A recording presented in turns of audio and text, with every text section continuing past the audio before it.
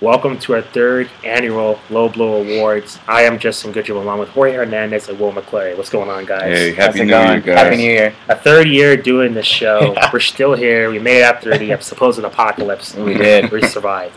We're the hosts of the Low Blow Podcast. We come on every Thursday night, 8 o'clock Mountain Time, 10 o'clock Eastern. We break down both national and local mixed martial arts and boxing. Our show started in 2009. We've been going strong ever since. This has been a year-on tradition. It's one of my favorite shows of the year, where we get to recap the highs and the lows of each sport. So, guys, let's get into it. It was a very interesting year in both boxing and mixed martial arts, especially because, in my opinion, it seemed like boxing had the better year, but we'll talk about that later. But I want to get your guys' opinions on what were some of the highlights and some of the lowlights of boxing and mixed martial arts in 2012. I think the lowlights would obviously be for MMA with all the injuries that actually took place, and it was hard for. I mean, there were some events that did recover from that, ultimately losing a lot of stars. For the most part, I think it hurt mixed martial arts, or just I guess the UFC. Also, I guess the fallout of Strikeforce, the way it actually happened, Oh, yeah. It wasn't gradual. It just came out of nowhere, and it was actually a decent promotion. But like you've said before, it's good that you have your best athletes in one league. So I think that's what stands out to me the most. And some of the highs, I guess, for boxing was the matchups. I mean, we've been discussing that for years, just to make better matchups. I think this year we had great matchups, but the lows would definitely be the rise of the performance-enhancing drugs. A lot of great fights were canceled because of that, so hopefully that doesn't carry on into this year. Yeah, I have to kind of agree with you. I think this has been a big year of transition for mixed martial arts. I mean, Bellator pretty much took a year off because they're preparing for their Spike TV debut, which goes on, I think, in 2 weeks. Not to mention Strikeforce wasn't really handled too well, like you said, Jorge. And also, this was the first full year of the Fox television deal with the UFC. And so I think there are a lot of kinks to be worked out. The Ultimate Fighter didn't really go on so well. It was on a Friday night where their demographic is out partying. They're not out doing anything else. So I think overall, with boxing, they create a lot of new stars. I think you start with Austin Trout. I mean, we knew about him prior to this year, but in terms of a national audience, I think he came on strong. Not to mention, Sergio Martinez and Julio Cesar Chavez Jr. That was a huge fight. Canelo Alvarez. You were talking about, Jorge, the viewership in Mexico and in America for both those fights going on at the exact same time. They both did very well. So I think, as we'll talk about later, I think boxing really had a huge resurgence in moving on past just talking about Manny Pacquiao and Floyd Mayweather Jr. Sure. Let's talk about locally the fight of the year, Jorge. You were pretty much at all these events. Can you pen down what were the highlights that stood out to you when you were watching these fights locally in New Mexico? Locally, when it comes to mixed martial arts, I'm just surprised by how well-equipped a lot of these guys are, even in the amateur level. You used to going to boxing shows where guys aren't as technical. Those turn out to be slugfests. The MMA shows tend to be a little more technical because you have a lot of these guys growing up, since they were kids, 5, 6 years old, learning karate, learning taekwondo, or even learning wrestling. So that's what impressed me the most. There are 2 fights that stand out with boxing and MMA. One was in Gallup. It was an amateur show, the MMA Summer Showdown between Armando Rivas, who's from El Paso, who comes out of a gym called Bushido. Bushido MMA folks, they went 26-2 this year. Incredible. So they're making their name known locally and regionally, and it's just time before they blow up nationally. How many pros do they have? I think they have a handful of pros. They only have 6 pros. It's a small gym, only about 14 guys, but still, to go 26-2 regionally is incredible. He was in a fight in a year with Daniel Martinez, who actually came out of LA boxing, and it was pretty interesting to see that, but it was a very good fight. Boxing, Tony Valdez versus Raymond Montes, too. It was on the Holly Holm, Diana Praza card. Incredible fight between the 2 guys. Both guys showed heart. Raymond Montes, the fight was stopped for him. He was taken to the hospital, but thank goodness he's good. Ultimately, he ended up retiring from the sport after he was hospitalized. So those are the 2 fights that stand out more than any other here locally, I think. Okay. Let's talk about the Fighter of the Year.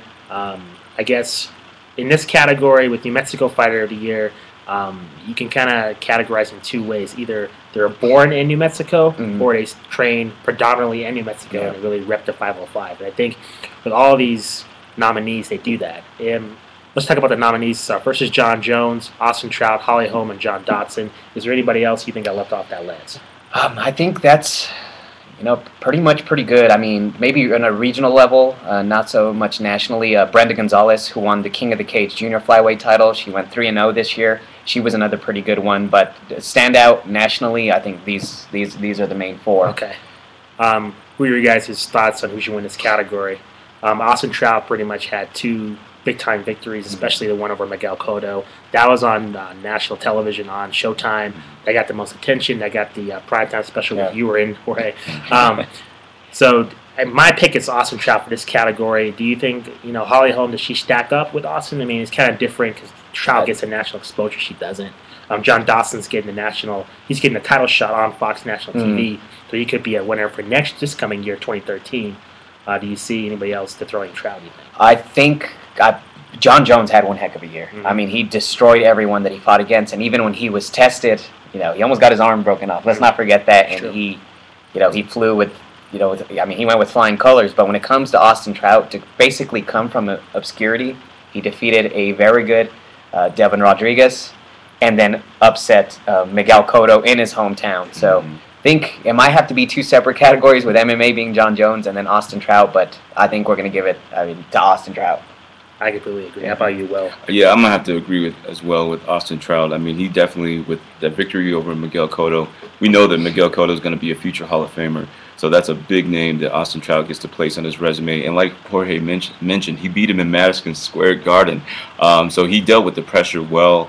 And I was just impressed with him. I think he has a bright future, and I think that he represents New Mexico very well. So I'm looking forward to see what he's going to be able to do this year. Let's hope Canelo takes that fight. I don't think they are. That's true. I don't think they are. Yeah, there's an article on Bad Left Hook, and there's a lot of speculation that fight won't happen. So we'll see what happens. Let's talk about our first major category, MMA KO of the year, knockout of the year. There are some brutal knockouts. You got to think of Jose Aldo versus Chad Mendes, where Aldo goes into the crowd and there's a huge riot basically in the stadium in Brazil. You got to go with Anthony Pettis, Joe Lozon from UFC Japan. That was pretty solid. You got to go with Edson Barbosa versus Terry Edom. It's an incredible knockout. That's my knockout of the year. This is a wheel kick. To me, it's one of the greatest knockouts in the history of the UFC. Rivals to Showtime kick with Anthony Pettis a couple of years back. Do you have any other nominees you think? I don't think so. I think it's for the most part. I think Cub Swanson had a pretty good knockout as well. Who was it that he fought? I can't remember who he actually fought. It was 2 fights ago. He actually had an incredible knockout. Eric Perez, who he set a record for the bantamweight knockout. That's right. The guy wasn't completely out, but he came to. That's true. Afterward, that was another pretty good one. But I think mine is the Jose Aldo, just because of the emotion he showed. And he didn't stay in the octagon to celebrate. This guy ran out to his fans who carried him, and it was amazing. It was like almost a soccer atmosphere feeling mixed with college basketball. It was unbelievable, and even little pro wrestling if you think about it. So I think that's my favorite one, just for the sheer entertainment value. I think. Let's get the boxing KO of the year. Lots of knockouts there. Of course, you got to go with Juan Manuel Marquez with just like massive KO, or just a poster falling. There it goes. There it goes. Ray Sanchez and Chavez. KO and Manny Pacquiao. You're gonna see the 2 older gentlemen. They look like those 2 older guys in the set with the Muppets. That they're the commentators. Yeah. I forgot what their names are, but they look just like those guys. Yeah. But that was definitely a huge knockout. I think that's my knockout of the year. We also had Randall Bailey with the KO over Mike Jones. And it was a comeback. That might be comeback of the year also. Miguel Kessler with a KO over Alan Green. Garrett Wilson with his KO over Andres Taylor. Anything else that stands out for you guys, like boxing knockout of the year? Gary Russell Jr., I can't wait to see this guy. But he had a great knockout too. But I will say this: I want to remove that Kessler versus Alan Green because I just like. Why is that? Yeah, because Alan Green. I just like it's for me like the knockout of the year is just like a phenomenal knockout of somebody that's actually has a chance of knocking you out, a competitive fight, and Green didn't really stand a chance, but no, he actually didn't. I'll give you that. Let me tell you what I think. The one of the year I think is Juan Manuel Marquez over Manny Pacquiao. My personal favorite of the one is. Shinsuke Yamanaka against Thomas Rojas. That was a pretty good fight in Japan, and Rojas was a gritty fighter, and he was in there to bang. And the way Yamanaka knocked him out with this right hook, he basically just folded like an accordion and he was out. So whenever you see a KO like that where someone's body just does not respond, that's, you know, just incredible and phenomenal. And we saw that with Manny Pacquiao as well. But I think based off of the level of the two fighters and just, I guess, the respect that both fighters have as one of the greatest. Because I brought it up before and I had asked you, Will, do you think Juan Manuel Marquez is top 30 all time? This was about a year ago. And he was in for me, just because I think he was robbed in the Chris John fight and the Mayweather fight are the only two clear ones he's ever lost, I think. Right. So, but just based off of how good they are, these guys are, you know, argue with me, all right, maybe they're both top 50 all time, both guys. So I think that's why that knockout stands out more than the other ones. I'm going to have to completely agree with Marquez versus Pacquiao. I mean, first of all, I'm not going to make it any secret. I was wrong. I was not for this fight. After 3, I had seen enough. And I said if they're going to do it for the 4th time, they really need to go all out, guns blazing. And that they did. And what I really appreciated about this fight was Juan Manuel Marquez. He's, you know, a lot of people debated that he's got robbed in all of their previous fights. And this time he came in for the knockout. And just the way that it happened. 1 second left. Yeah, 1 second exactly, left, and he stayed focused for every second of every round, and you can see the payoff. People were shocked. My jaw was to the floor as we saw Manny Pacquiao laying there lifeless, the pound-for-pound king. He took the title off of him, and now Marquez is definitely in that top 50. Yeah. And he was losing the fight. He was losing the fight. He was down by 3. Some people had him down every round, with the exception of the one where he knocked Manny down. Don't call it a comeback, man. When he knocked Manny down. And, you know, was it the 2nd, 3rd round? I can't remember right now. Yeah, but, 3rd. I mean, that just surprised you. Like, oh, my God, he finally got to him. He's going somewhere. Something's going to happen. Yep. And that's what was incredible about that fight. It also created a bunch of Instagram pictures. It did. Over the rest of 2012. The Manny Pacquiao memes came out. So. Yes, no doubt. Let's shift to MMA Fight of the Year. And certainly 2012, I think, is going to get kind of overshadowed just because of all the injuries. Just of all kind of the bad stuff that happened because of a lot of stars that we were able to see in 2012. But there are a lot of good fights.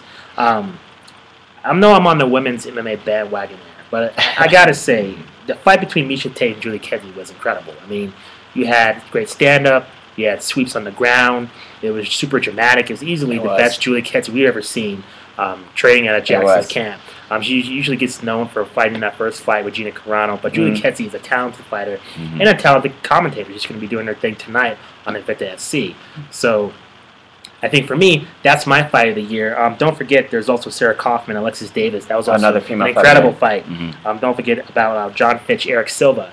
It's the same card of Anderson Silva, Stephan Bonner. Is a card that really no one saw because no one wanted to see. Actually, I take that back. It actually did pretty decently. It was the pay-per-view buys, but it was a card people weren't looking forward to.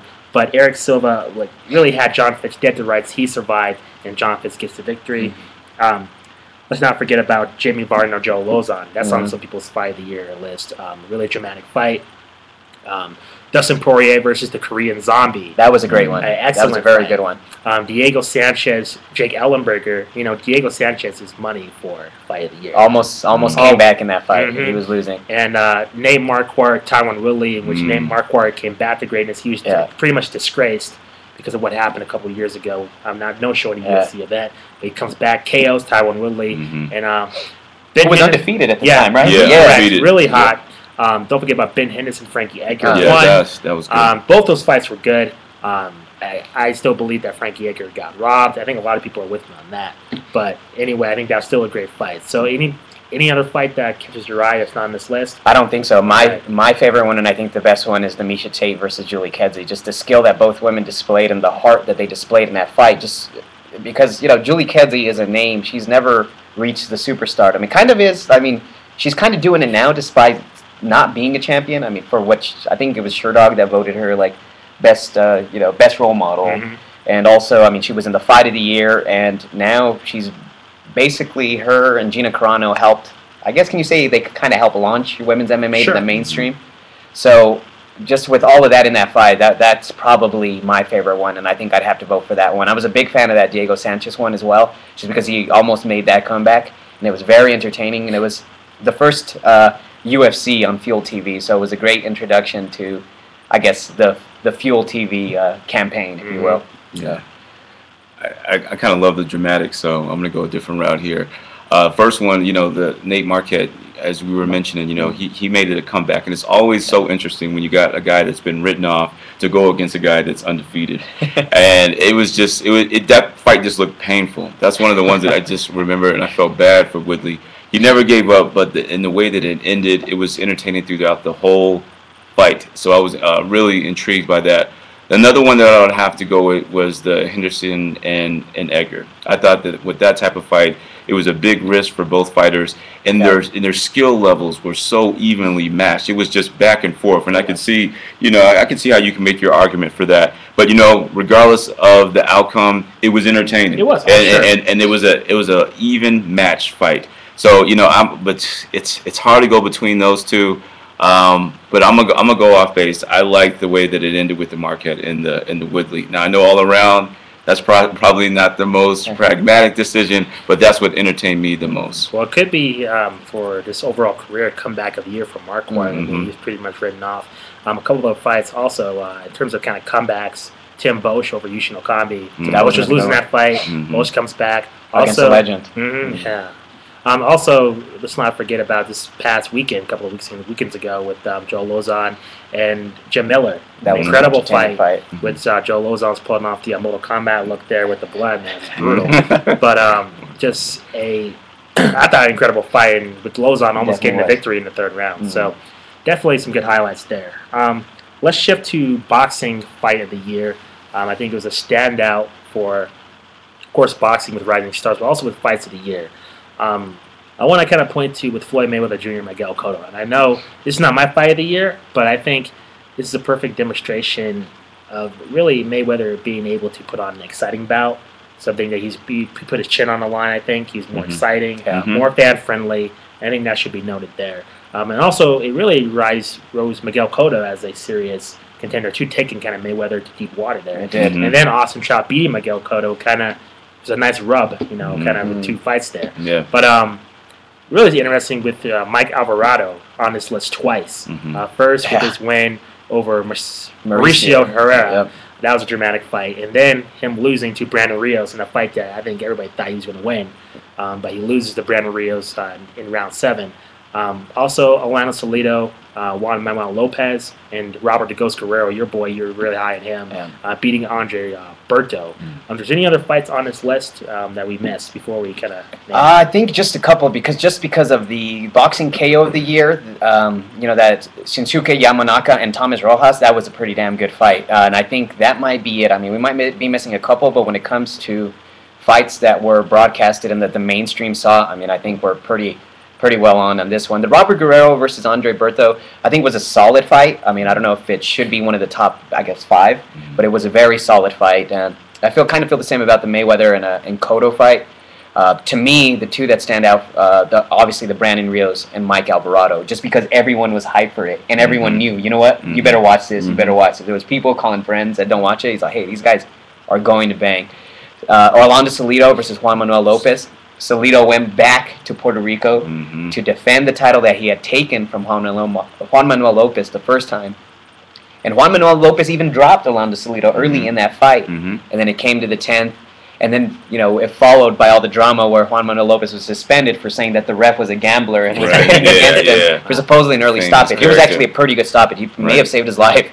But to me, Brandon Rios, Mike Alvarado was a pretty good one. And there's some people that have that Manny Pacquiao and Juan Manuel Marquez. It was entertaining, but it ended too early. Manny Pacquiao, did take care of that. So for me, it's a Brandon Rios, Mike Alvarado fight. Right. All those fights I loved, but I'm really going back and forth between the Rios and Alvarado and the Salido and the Juan Manuel Lopez too.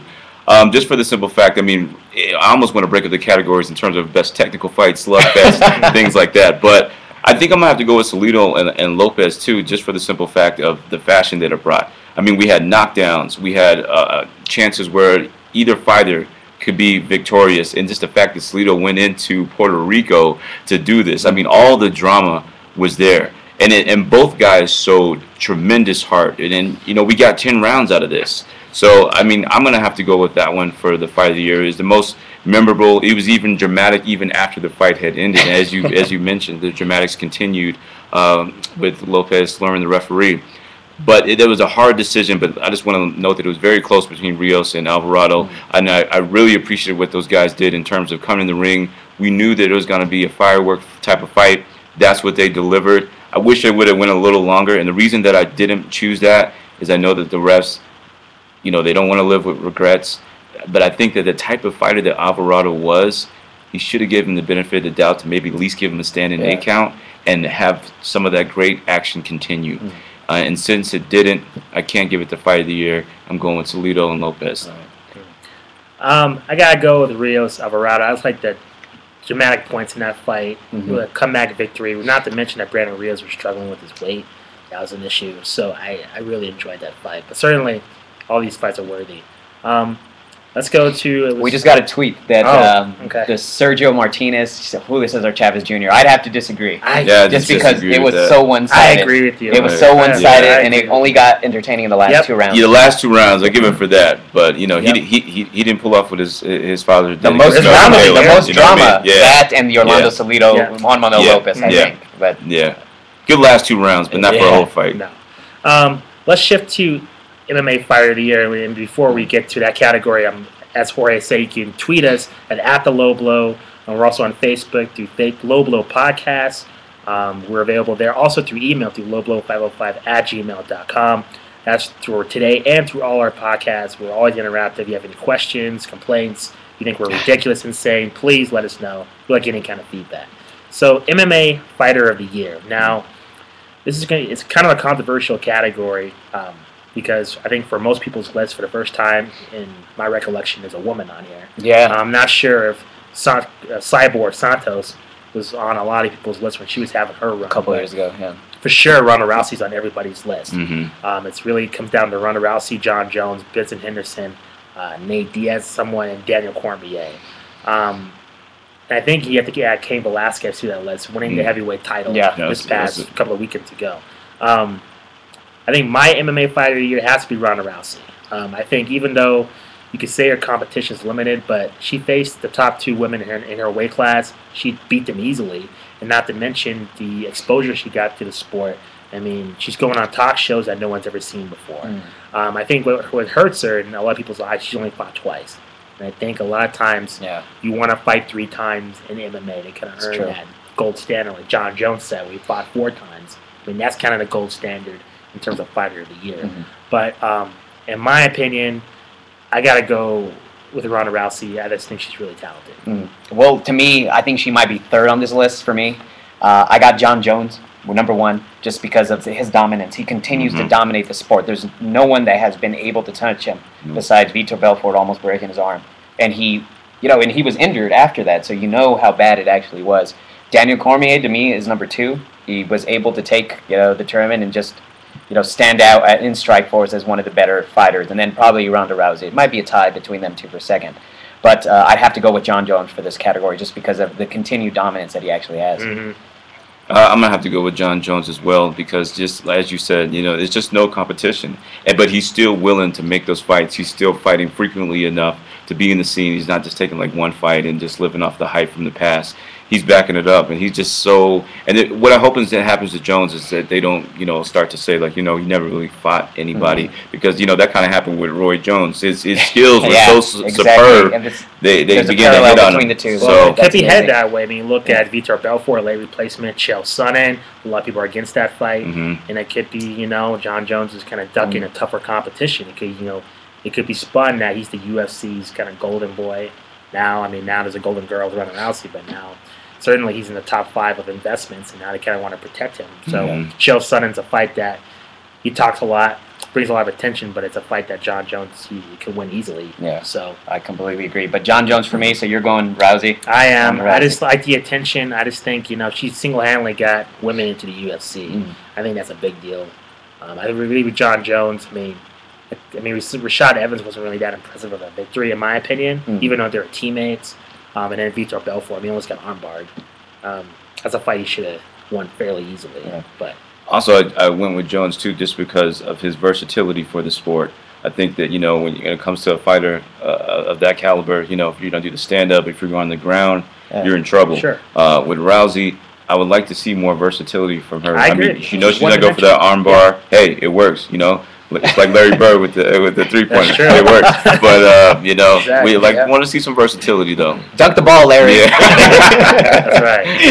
Yeah. Well, you guys argue this category. I'll be back. Cool. Right. Yeah, we're technical difficulty. Yeah, we're kind of running low on battery power. But let's get into a boxer of the year. Yeah. I kind of conflicted about this category because even though it was a standout year in boxing, I'm looking at these guys nominated for this category, and I don't see any major wins. Am I wrong about that? In terms, I mean, they had solid years. I mean, they had, you take a look at the nominees: Danny Garcia, Nonito Donaire, Sergio Martinez, and I put Austin Trout on here. Right. To me, in terms of these fighters, like Austin Trout had the biggest victory. He did on this list. He did, and he really broke out into a major pay-per-view, could be a pay-per-view star on here. And I think Nonito Donaire, a lot of people are pegging him as the next Manny Pacquiao. Yeah. Whether it's fair or not. Yeah. With Sergio Martinez, certainly, his age is a factor. He did have the win over Luis Victor Chavez Jr. Like you said, and I agree with you, it was a one-sided bout until the last parts of that fight. Right. I don't know. And there's Danny Garcia too. Right. I want to get your opinion on, do you think it matters on quality victories or on consistency? If you go 3-0, 4-0, is that better than just having one big standout win? That is a great question. I think I'm gonna have to go with more. I think both are important factors, but I'm gonna have to lean more towards the quality of the opponent. That's what really stands out to me. But I do believe that consistency is just as important. I really, in terms of these guys getting these type of titles, only fighting like maybe once or twice a year, it's kind of hard to give it to them. But let's go down some of the list. Sure. Danny Garcia. I think that he's a rough and tough fighter from Philadelphia. I don't really give him that much props in terms of beating older Eric Morales. Although Eric Morales is one of my favorite all-time Mexican fighters, but he was aging. But when he did that against Amir Khan, wow!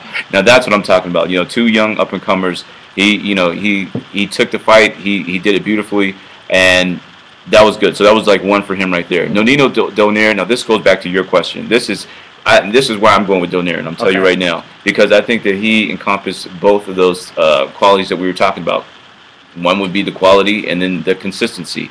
Some of the fights weren't as entertaining, but I think that every opponent that he had was definitely a threat in the boxing world. Even Jorge Arce? Even Jorge Arce. I was wrong in the trilogy. Jorge, he helped me out with that. But we've seen Jorge Arce. I mean, we talked about that. I think this guy's going to be definitely a Hall of Famer. It's just, when you actually saw them sides up in the ring, you're like, you know what? It just shows how good Nonito Donaire really is. And just the fact that he was willing to fight 4 times against good fighters did it for me. In the way that he knocked him out. I mean, that's I don't think you can get too much better than that. I would like to see some of the opponents be a little bit more easily matched, but it stems back to what we were just talking about with John Jones. The guy's just he's not just good. I think that he's great. Sergio Martinez, you can't give it to him for Matthew Macklin. I mean, with that goes back in terms of the quality of the fighter. I mean, Macklin was a tough fighter, but seriously, no. And in terms of Chavez Jr., I was kind of disappointed in Chavez Jr. Remember the controversy, with him smoking marijuana. Sure. He had that factored in there. And then, like, the fight, I just thought that it was going to be more competitive. I give Martinez props for he was able to hold on and not become a Mildred Taylor. But, fighter of the year, no. And then who else did we have? Did we have anybody else? I think I put Austin Trout. Austin Trout, he had one really significant fight against Miguel Cotto. We've already kind of discussed this, but in terms of quality and consistency, I'm going with Nonito Donaire for the fighter of the year. And I completely agree. One other guy that I think we might put on here is another Philippine American sensation, in Brian Viloria. This guy had a stellar year, and he was even involved in one of the fights of the year. On Wealth TV, out of all channels. This channel just launched, and it had probably 2 of the top 10 fights of the year, which is incredible. But when it comes to Danny Garcia, as you mentioned, Eric Morales is old. He's over the hill. He's tested positive how many times for performance enhancers his last fight.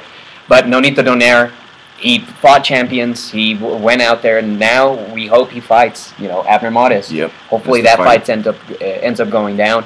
I know they're with two competing organizations with Golden Boy and Top Rank. Mm-hmm. But that, if he wins that, that'll solidify him as a #1 pound for pound, no matter what Mayweather does, I think. Unless Mayweather, of course, fights, I mean, if he beats Robert Guerrero handedly, because Robert Guerrero is a very dangerous fighter. Let's not forget about Robert Guerrero. He had an incredible year. He had an incredible year as well. Yeah, he did as well. But just like you said, like it's that quality and consistency. And you know what? That's good. I'm glad you mentioned that Mayweather too, because you also mentioned, Jay. You know, you were glad that boxing had went beyond Mayweather and Manny Pacquiao for the casual fans, and I think that was imperative. But you know what? That's the thing with Mayweather. Quality is really good. He's only fighting like once or twice a year. You know, I prefer the fighters. At least give me at least three. Three quality fights. And another one, just basically, I guess not based off of competition too much, but based off performance, is Adrian Broner. Oh man, yeah, I was definitely thinking. I was thinking that too. But just the sideshow, I had to eliminate him for that. But I'll be more tolerant. Honestly, that was good. Were you not a big fan of the Prince and his antics that he had, or you know, were you happy when Barrera kicked his butt? I was happy when Barrera kicked his butt because this is what happens in terms of theatrics and entertainment. You know, like people love to hate certain individuals like that, so it put butts in the seats. But what I liked about what Barrera did to the Prince was like, look, Barrera was a serious boxer. You know, the Prince, he was flash, he had a decent punch. But he wasn't really skilled. He wasn't an elite fighter. And it showed. When you got that type of foolishness and you bring it against an elite fighter, that's what happens. Get him out of there. Broner, however, is an elite fighter, but his theatrics are not good. So it's just the opposite. But, you know, he had that fight against DeMarco, I almost had him up there because I was just extremely surprised of how one-dimensional that fight was. I really thought it was going to be a lot more back and forth. Yeah. So, but that's just one fight, though. So you're not combing his hair anytime? No. He won't get any brushes from me. So I'll keep watching him. So I think Nonito Donaire, and then, you know, I guess Brian Valoria, and then Robert Guerrero for me follow suit from there. Yeah, I gotta agree with you. I think Nonito Donaire had a standout year. I just have a problem with kind of the quality of competition. And I just didn't see that standout big time win besides Austin Trout over Miguel Cotto. Let's go to a new category that we're introducing this year, Sport of the Year. Now, I think we all agree we want peace and harmony between the trinity of sport. Not only just in mixed martial arts and boxing, but kickboxing, jiu-jitsu, amateur wrestling, so on. But I think it's fair to pin the sports against each other in terms of which sport had the better year. This is the first time we're doing this. And I think in years past, I don't know if you guys agree with me or not, I think the sport of mixed martial arts always had an edge. That's because not only because of the UFC, but because of other organizations. You take Elite XC getting on national TV first. You take, you know, even you go 2007. You know, that was a good year for Pride. Really, the sport has really evolved. You know, ever since the golden days in 2005, where we really didn't really see that progress. I don't think in my mind in boxing on a national level.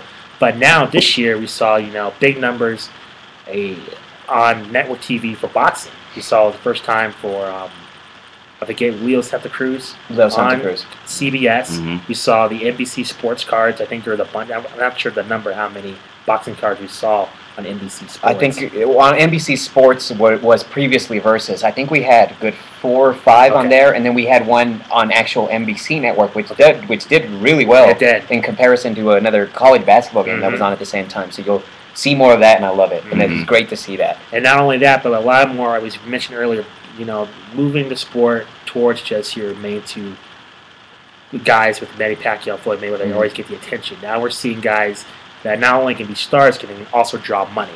And we've seen that, the proof's in the pudding. Whereas MMA, you know, things are out of their control with the injuries. Bellator, like we said before, took a year off. Asia's kind of fallen off in terms of being relevant. There's really only one FC. With this, you know, the suspensions with Alice Overeem and Nick Diaz, this seems with the sport of boxing, other than really the PED scandal, it was a standout year. So I'm going to go with the sport of boxing as sport of the year. Hey, I call it like I see it. I may lean one way, but the proof's in the pudding. And I think the sport of boxing is set. I think really both sports is set to have a really spectacular year. And I think this category next year, when we look back, is going to be really hard to pick from if everything pans out. I agree, especially with the launch of women's MMA with the UFC, because I think boxing doesn't have that. Yeah, boxing does not have that.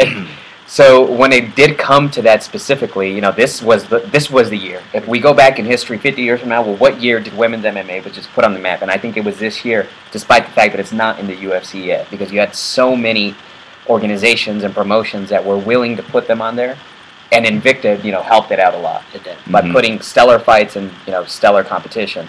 So when it comes to that, I think women's MMA helped, I guess, MMA in general just a little bit more, or else it would have been a bad year with the fallout of injuries, with the fallout of Strikeforce. Yeah. And then as you mentioned, Bellator not being as active as they previously were. But I'd have to go with boxing as well, just because of the amount of fights that they put on. But the robberies continue to hurt the sport. That's true. Yeah. Good point. Yeah. The politics are always involved. And, you know, in the past, you know, with mixed martial arts, that's one thing that I always admired was the actual matchups. It just makes sense, and they were happening. You know, in terms of boxing, some of the politics, you know, still disappointing that we never got to see that Mayweather and Manny Pacquiao fight. Everybody was just in disbelief. It made so much sense. It doesn't hold the same value now. But in terms of one thing I saw that boxing happen this year is they did make better matchups. And you know, repeatedly want to reiterate, you know, it has moved beyond just the Pacquiao and the Mayweather for the casual fans. So I think a lot of superstars emerged this year, and we got really great and decent fights. We did have a couple setbacks with the performance enhancers. Fights were canceled, but we had some rough and tough fights, and we got some, you know, I think we're a little bit more optimistic going into the year 2013. I think that the old guard is fading away, and here comes the new guard of some new superstars. So I'm always with that, and I was just really pleased with the outcome of the matchups. I mean, the fights mattered this year in the sports of boxing, and I think, you know, even you were entertained a lot more this year in boxing, I think, than you've ever been. You were following it as well. Well, I think it was presented, and I'm not going to cut you off. No. I just think it was presented in more of a way where somebody getting into it can understand what's happening. Because I think the problem is, compared to MMA and boxing, when you introduce somebody who's not really familiar with the sport, with the sweet science, is that there's all these belts, and you can't really keep up with what's happening. Right. So you see a fighter that you like on Showtime, you might not see him on Showtime half the time. He might be signed to HBO. He might be on ESPN too. Whereas a UFC or even any MMA organization, it can be any name you give it, you see the same list of guys every single time. Like it's the card you see. You're going to see names come up every single time. Yeah. And in boxing, it's just really kind of hard to get a grasp, unless you follow it hardcore. Like you have to put some effort into trying to following the stars. I think this year is kind of the first time where it's a little bit easier to follow. Yeah, and then here locally, I mean, you had a lot of people asking, I guess because of the rise of Austin Trout, you had a lot of people asking, well, who's the champion in his weight class? And you could name up to 6 guys who technically had a piece or a full piece of the title. He's like, well, I mean, he has the WBA title, but Floyd Mayweather has the full rights today. It's like, well, why are there so many? And I think that's what UFC does a good job. 1 belt per weight class. If there's an interim champion, they're going to face each other within a year. Right. As opposed to boxing, where you can delay that for a good 2 years before those 2 guys fight. But also, when it comes to boxing, it developed, I guess, 3 pretty good stars.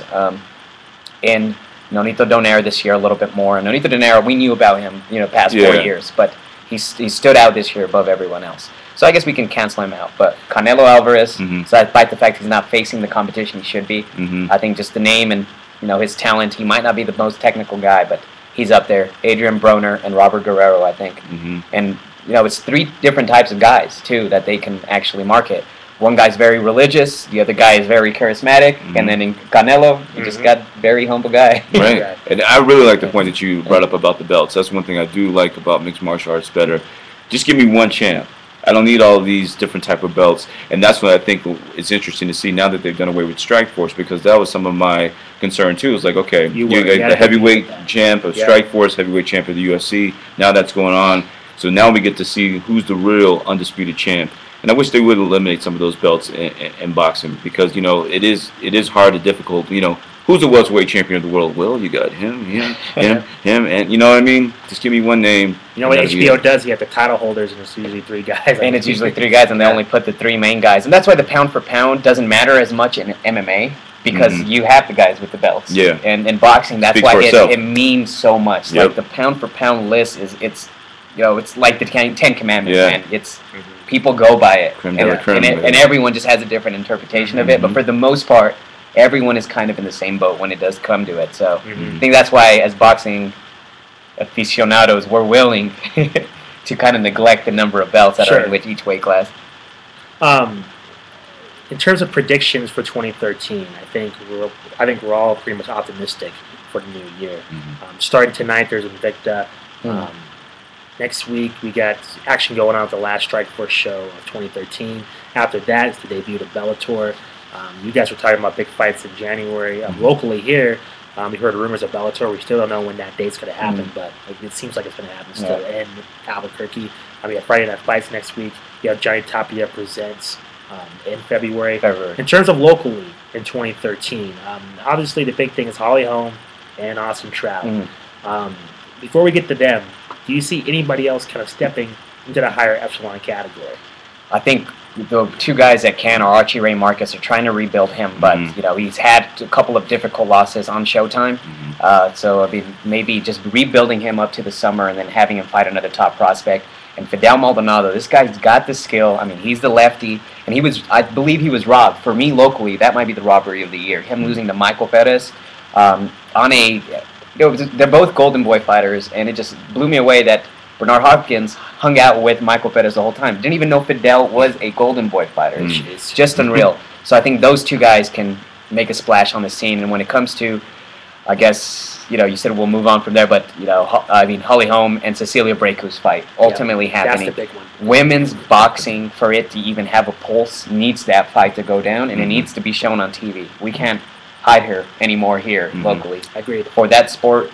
And I think it can have a resurgence just based off of women's MMA being successful now. I agree. So I think that those I think it can capitalize, especially, I know the ticket sales haven't been that great, but it's still early for Ronda Rousey. But if that gets the attention, if Ronda Rousey pans out, if she becomes a big star, I mean, by the time that fight happens in the summertime with Holly Holm and Cecilia Braekhus, you could capitalize on that momentum, like you were saying. And you could, I mean, it seems like you were talking about with the European influences, maybe Miguel Kessler or Carl Froch. In the undercard. Yeah. Their undercard. I don't know if that's going to happen or not. It seems like they might get the spot to themselves. We'll see. As a big show. Yeah. I don't know if that's going to be appealing to Showtime or HBO. It seems like Showtime is willing to push women. Yeah, put them on NBC Sports or Wealth TV, I guess. I mean, you might get a fight of the year if you put it on Wealth TV. But in terms of a fighter in a UFC, John Dobson's going for a title. Certainly Clay Guida is dropping the featherweight. Okay, an MMA guy. Yeah. Do you see anybody trading out of Jackson? It'd have to be Hunter Tucker. Okay. I mean, he was Sherdog had a new, I guess, kind of. When they announced their prospects of the year, he was the very first one. Prospects to Watch was the name of their campaign.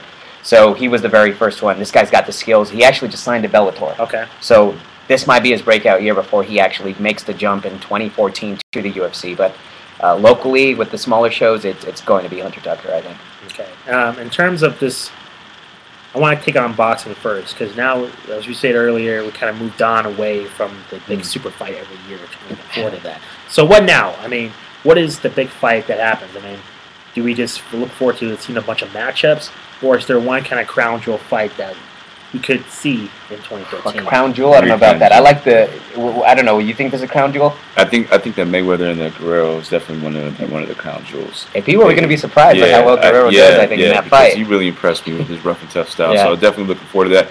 Another one, I mean, I still think even though that Manny Pacquiao got knocked out in the fashion that he did, he's still a crown jewel. I mean, whoever he fights, they're going to be interested in seeing that. But we got to see about his health. We got to see about his health first, and I hope he returns to it well. But one of the, we were asking about these up and comers to fight, up and comers versus legendary fighters. So that Zab Judah and that Danny Garcia, I'm really looking forward to that. And we have in terms of emerging superstars, we got Canelo, we got Gary Russell.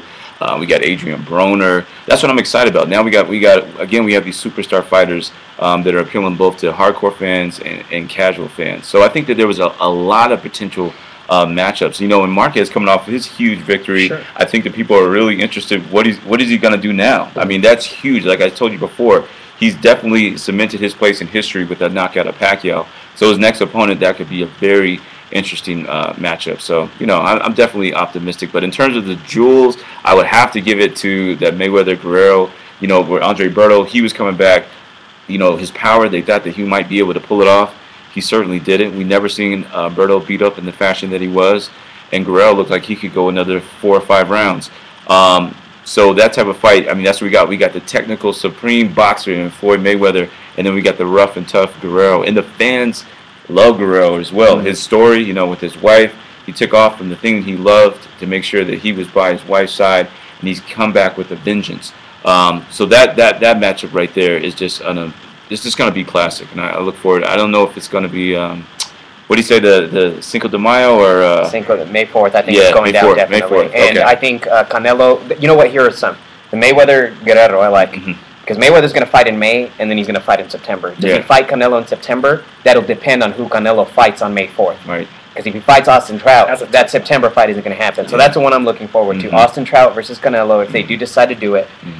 It's, you know, the only reason they would do it is just for him to prove himself. He doesn't have to do it because they don't share the same belt, and you know they're not each other's mandatories. So if Canelo doesn't take it, you know, I kind of see why. But I mean, you were given a title. Take these challenges. Exactly. Yorkis Gamboa versus Adrian Broner is another one that I want to see. 50 cents guy. Yeah, that's a jewel. Nonito Donaire against Abner Modis is another one that I want to Absolutely. see. And if there's any other ones, I mean, I can't think. Oh.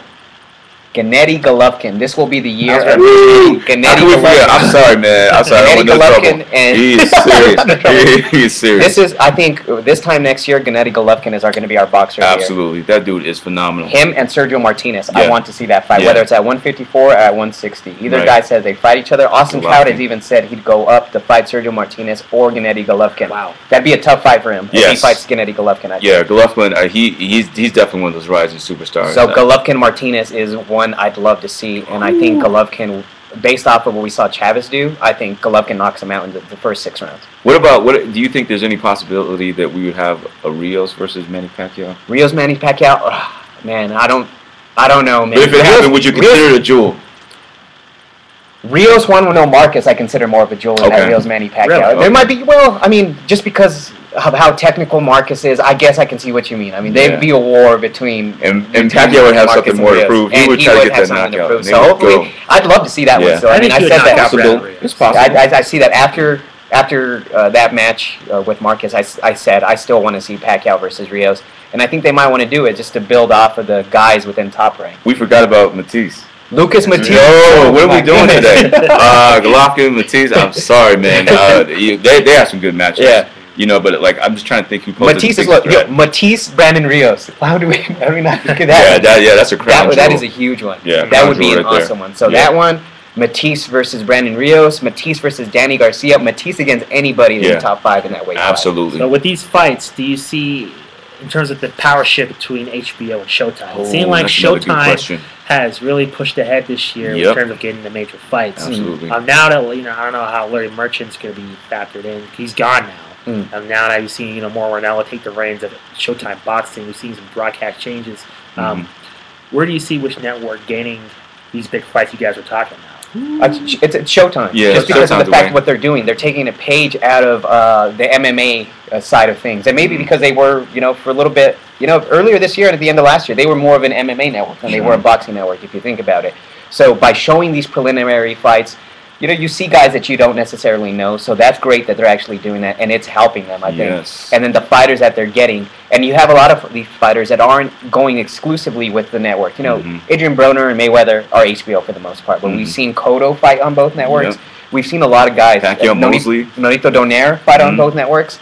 Pacquiao Mosley, as you mentioned, was another one. So Showtime is doing a lot to make some noise. And that wasn't too. I mean, maybe it helps that Morrow. He's very knowledgeable in both sports. But did you hate Gus Johnson? I didn't hate him. I still think HBO had the better commentary. Yeah, no, definitely. Max I'll and completely Jim. give you that. Their knowledge is unreal. Yeah, I can't compete with I that. completely give you that. But yeah, I think Showtime will, they took a huge step forward this year. So see them to continue to do that. I got a weird question for both of you. All right. Because I was looking on some fight of the year list from boxing. There's another Japanese fight on there.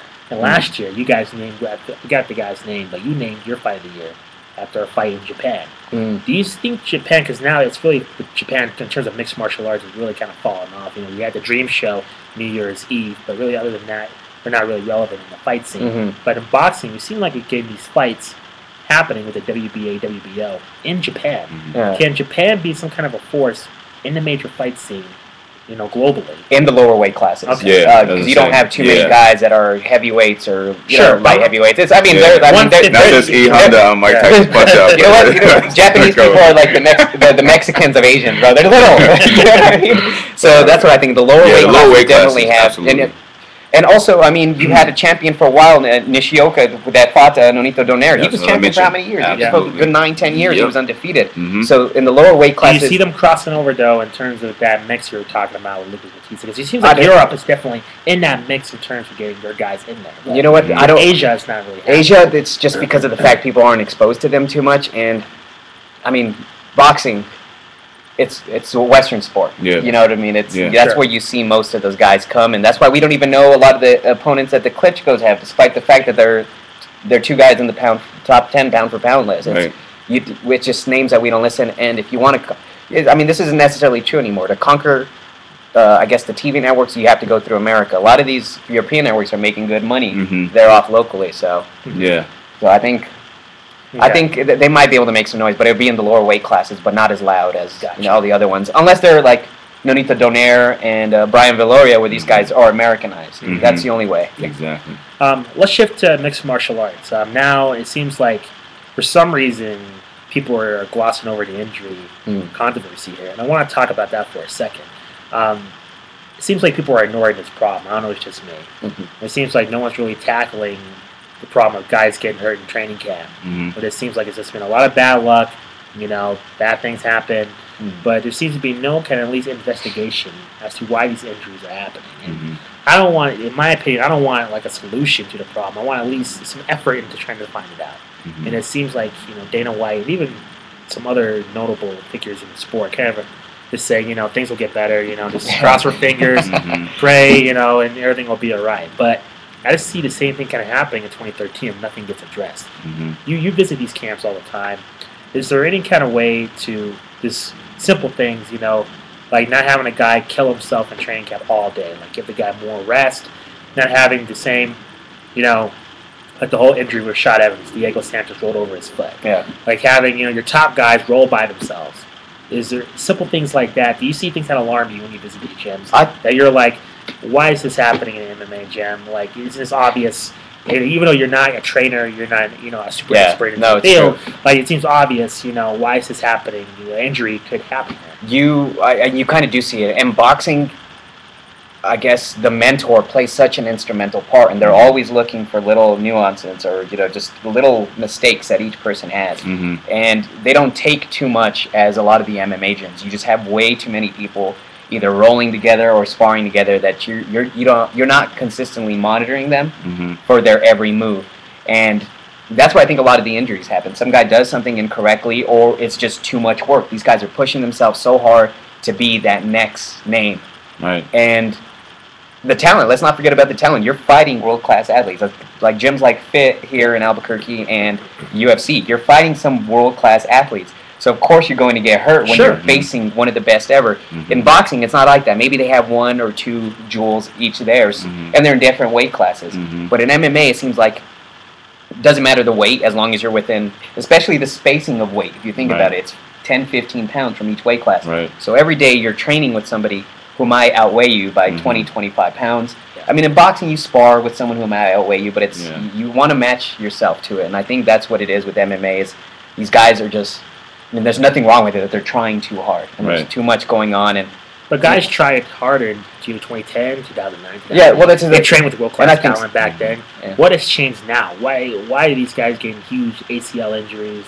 These massive injuries that are keeping them out for this prolonged time. It just seems it can't be just bad. It's not just a coincidence. You know what? It might be the bonuses. You're trying to bust your butt so bad to be the fight of the night, knockout of the night, submission of the night. That might be it, and we can't say that all the injuries happen in training. Maybe it happens during the fights where they're trying to bust their butts. And then fights are getting canceled though because they're in training. True. And there's more. And we mentioned this before too, in terms of like comparing it to boxing. Mixed martial arts, of course, is going to be more versatile. There's no more room for injury. And then you pose a good question though. Is it more of like this pure carelessness, the entourage? Even I see like in boxing sometimes a lot of guys like Manny Pacquiao.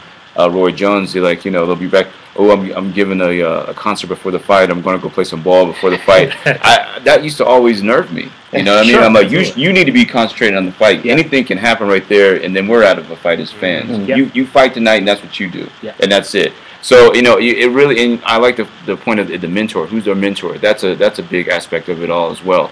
But that's something that I definitely see in the differences between the sports. It's just like you're using so many more limbs and so many more techniques. I mean, it's just like it almost seems like it goes with the territory. But at the end of the day, as fans, we really don't want to hear that. No. We want to see the fight. But we're the consumer. Yeah. They're the product. Exactly. So, Yeah, but I don't know about any type of Yeah. sensible type of solutions or repercussions, because there's another good point that you mentioned, is like fighter of the night, all these different types of KOs and these bonuses.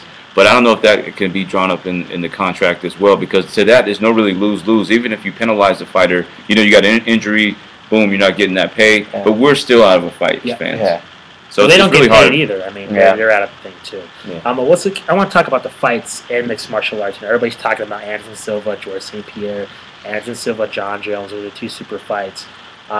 Really, in the heavyweight division, there's a lot of controversy or a lot of intrigue between Daniel Cormier wanting to stay at heavyweight and fight his teammate, or drop down and fight John Jones.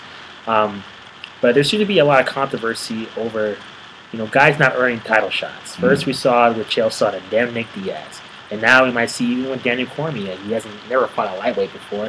Light heavyweight, excuse me.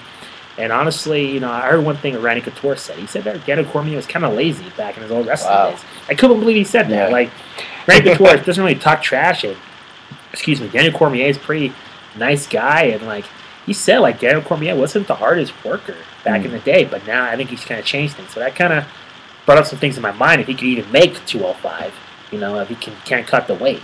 So I guess I want to ask you, just in general, of UFC given fights because of what the fans want to see, or guys getting screwed. Like you said, Will, you like it because MMA and UFC guys earn title shots. They beat this guy, A plus B equals C. Now it's like A plus Z. It's just the equation's jacked. Like, because you can talk and because you can draw people, you get the title shot. Yeah. And we've seen that twice. Especially with Nick Diaz, where he's not even guaranteed to even make it or do his obligation to fulfill himself to earn himself a title shot. Whereas Johnny Hendricks, he's done everything. He's knocked out people, but he's not a draw. People don't care who he is. So he gets screwed while Nick Diaz gets awarded again. Yeah. So what do you think about that? Do you think that hurts the sports? We see more guaranteed title shots. Like, even with Cyborg. I mean, Cyborg, we have no proof she can make 135. And yet she's going to get awarded a title shot for no reason, compared to, even though, Miesha Tate, Sarah Kaufman, they both lost to Ronda Rousey. If they beat people, technically, they've earned it more than Cyborg. So what do you guys think about that? I don't know. That's where MMA, I think, at the second half of the year, I think Dana White saw that the injury plague that hit them was, it freaked them out. So he says, all right, we might take a page out of boxing where we just have these, this guy who might be fifth in that division fight the number one guy. We're seeing guys calling each other out. All right, I want that one. GSP wants Diaz. Now he's going to get him. Right. Johnny Hendricks deserves that title shot. Yep. So what does he do? Does he just hang out and wait? I mean, it's kind of difficult for. I mean, for the entertainment value, he's going to do it. And does he kind of have to do it? I guess because of the injury bug. Right. So that's where he takes a page out of the boxing. I mean, I'm used to seeing it. Yeah. Because we see I'm it in used to boxing. seeing it too. I mean, there's so much politics involved. Yeah. And one thing, like in boxing, I see when guys are going to move to different weight classes or they're going to fight at a catch weight. A lot of times they go right over 10 guys. You know what I mean? Have actually earned that. Sure, because that's it's the true. name. Don't It's leave just out the name. the name. So people are willing for the Yeah. name, but that's why a lot of the old school guys, they didn't like the pound per pound list, because they're saying, you guys are getting so excited about this guy, and he has the potential, but he hasn't been that fabulous in terms of to put him on a pound per pound, and then he gets knocked off by another guy. So there's no really significance to that meaning anymore. You know what I mean? So they have to be careful with that in terms of, do they actually deserve that title fight? But I think that's also too, it's just, when we know this in both sports, it's just not about the fighting. It's not about just the skill set. Exactly. It's about putting the butts in the seats. Yep. That's why a lot of fighters are really great. Like, look at Batista or Golovkin. Outside the ring, or like certain personalities that you'll see, you really not going to see that. You're going to be appreciative of their fighting skills, but then you got somebody else, he's a decent fighter, but you know he's going to cause mad controversy, You and you care want if to he see what wins. happens. You care if he We wins. like that. Yeah. You know, that's why we still got wrestling. Okay, Yeah, that's so true. it's the dramatics. You're man. exactly right. It's I the 100% dramatics. agree with you. I think with Johnny Hendricks, you see kind of a boring guy. You saw, Yeah. I think he did a pre-special on him. You see him, you know, he's a hunter. Okay, he's an all right personality. Like it's just kind of boring. Like with Matt Hughes, like he was always the good guy, right? He's a dominant welterweight champion. As soon as he got an Ultimate Fighter, he's kind of a jerk. And people hate him, but you know what? People care either way. Yeah. I think you know, even though people care, you know, he's the greatest welterweight of all time before that, but. Now you have more invested interest, personality. I think a lot of these guys, even though you've seen with Carlos Condit, you know, you kind of have to open yourself up. You have to be somewhat of come on. People have to care whether you win or lose. Yep. Like just with Josh Koscheck, he's not going to win the title anytime. But you know what? He's going to get more big time fights than a John Fitch. I mean, he's fighting what's his name, Robbie Lawler. I mean, that's an intriguing fight, and that's a Robbie Lawler has a name. Where John Fitch, you know. Going to fight somebody, you know, lesser known but higher ranked, like Eric Silva, who's super dangerous. Yes. But no one knows necessarily who he is. I mean, he loses that fight, it's going to really hurt him, even though Eric Silva has skills. So, I think that's definitely an issue. Yeah. I want to talk about one more thing before we let it go. Bellator. Okay. They are making a push on Spike TV, like we said, in a couple of weeks. Is there any chance Bellator makes an impact? Because compared to in years past, UFC only had about 65%, 75% of the talent. Now they have about 95%, men and women. With Bellator, I mean, to be honest, they have no draws. I mean, Eddie Alvarez is not a draw. He's a star in the organization. King Mo, I mean, he's not really a draw, to be honest. I mean, being real about it. He has a lot of charisma and excitement. He signed a double deal with TNA Wrestling and with Bellator. So they're pushing him. I mean, War Machine just got out of jail. If you heard about Paul Daly, I mean, he got in a bar fight in the UK. He can't leave, so he can't. So now War Machine's hurt. Paul Daly can't get out of the United Kingdom. Now it's just they're trying to make this big push on Spike, but yet are you going to get people like you that see it? You're like, I don't know who these dudes are. They're not even like super ranked. Why am I even caring about? Even though the fight's intriguing, Michael Chandler, he's entertaining. Yes. But he's not top. Why? How's he top 10? You know what? It seems like this would be just like a college combat sports. You know, they watch like college football, college basketball, that type of thing. College, not on the top level. But people think of college as the top level, though. Yeah, People care about it. People care about the national You can title transcend. somewhat more than the NFL. So people like it's super popular, bro. And plus, you see the transition of these guys are going to the NFL. Yeah. And there's also all these tradition of Notre Dame, Alabama, so on. Yeah. What's Bellator? They don't have any of that tradition. They don't have any of those older Are they stars. going to be going to the UFC? You know. I don't know. They're moving up. It's just that's basically just I guess. What is their chance of being successful? I like Bellator, but it's kind of like I don't want to say it's a phase, but basically these guys are going to go from a small show, 2 or 3 fights of Bellator, They're and going to leave. probably the UFC. So that's what's difficult for them, especially since the UFC now has so much of the core of the best fighters in the world. But I mean, I think shows like that, it's just going to be the hardcore fans, maybe just casual fans tuning in just because of the fact, hey, that UFC last week was pretty good. Let's see what this Bellator has to offer. So, and with that Bellator, kind of like Strikeforce, I mean, is it in terms of a good thing, where you have, some superior fighter that was on Strikeforce or Bellator, it just constantly creates that questions in fans' mind. What if he went to the UFC? Yeah. What if he went to the UFC? They're building up this fighters that can transcend. Strikeforce had way more entertaining names back in the day. Did. Right. Like you take a look at Frank Shamrock, Phil Baroni. Now these guys aren't going to fight for the welterweight title, but these two guys talk trash. They're entertaining. And you know what? They put on an entertaining fight. Scott Smith, when he got cut from the UFC, huge comebacks from him. Entertaining fighter. You're not going to be a title contender. But at least Strikeforce had guys that were intriguing. They were rising stars. They were outside of the top 10. I don't really see that other than maybe a couple of guys in the lower weight division in Bellator. So I don't know. It put Eddie Alvarez. I mean, he's waiting. He's in limbo now because UFC and Bellator are bidding for his services. And now Bellator matched the deal. Why couldn't they exceed the deal? UFC's not willing to pay him. Right. Bellator needs him more than UFC does. They don't care about Eddie Alvarez. Let him go. Who cares? Are you guys okay with that though? Like as a combat, fan. In terms of okay, so we have the Strikeforce champion, we have the Bellator champion, and then we have the UFC champion. I mean, that's some of the problems I have. Yeah, well, I think you have to realize that the UFC has all the number 1 guys. Right. So you have to think of it as I think your thing was, okay, you're confused on Strikeforce with this guy. I think he had a good point because the heavyweight division in Strikeforce, I think, was better than the heavyweight division in the UFC. But now, if you look, there's no more heavyweight division in Strikeforce. Yeah. All the number one ranked guys are in the UFC. So with Bellator, there's no way they're getting on the pound for pound list in the weight division. It's impossible. And how can you rate like Patricky Pitbull Friday over the champion in the UFC? It's not going to happen. You can't. Or Ben Askren. If Ben Askren can destroy every welterweight in Bellator, there's no way he's going to be ranked over Carlos Condit or Rory McDonald. No way. Impossible. No way. And I guess that's where it kind of differs from boxing. I mean, you can't consider XFC, Bellator, UFC like the belt system in boxing because the belts. But I guess you could kind of think it with promoters. So Top Rank and Golden Boy, the two top guns, they don't have every single champion. Right. So that's why every fight, whether it's on ESPN, whether it's on Wealth TV, HBO, or Showtime, people are going to tune in, and that's where it differs a little bit. Exactly. Because there's no necessarily minor leagues of boxing, exactly. if you will. There's minor channels and networks, but not a minor league. So the belts transcends through all the different. I mean, let's hope. Just because I hope it's successful, but you look at what's on paper. Yeah. If they don't start making huge money offers to free agents that are available, how can they survive? And I think the Bellators and the XFCs they serve and they cater to regional fan bases. For instance, Bellator's on national TV. And they are on national TV. XFC's are regional. They are national TV. They're on Spike now. They got all these new specials they're doing. Bellator 360. They're going to have a reality show. I mean, they're planning on a full push. XFC's not investing that much money into it. And what I meant by that is basically they'll go after these fighters just because they have a huge following in a specific area. Not necessarily, it's not national. I mean, so it'll be interesting how that plays off. I don't want to see these smaller promotions going away, and I don't think they are. Yeah. And I don't think they are. Any other predictions, wish lists you want to see in 2013 before we say goodbye? Or?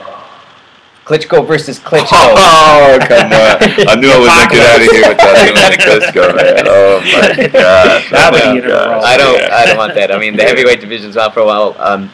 Deontay Wilder made some noise, I think, this year. So we'll see how he. You've been talking about a couple of heavyweights. Yeah, so Deontay Wilder, I mean, maybe because he's American, and that's why I'm so much on him, and I'm hoping he's the next one just to dethrone one of them. But it's pretty bad because even the American heavyweight legends are for Klitschko. You see George Foreman on the intros there. Yeah. Go get him, Klitschko. Right, yeah. You see Sylvester Stallone. I mean, there's 30. If he fights the American, they're not going to care who he is, even though he's American.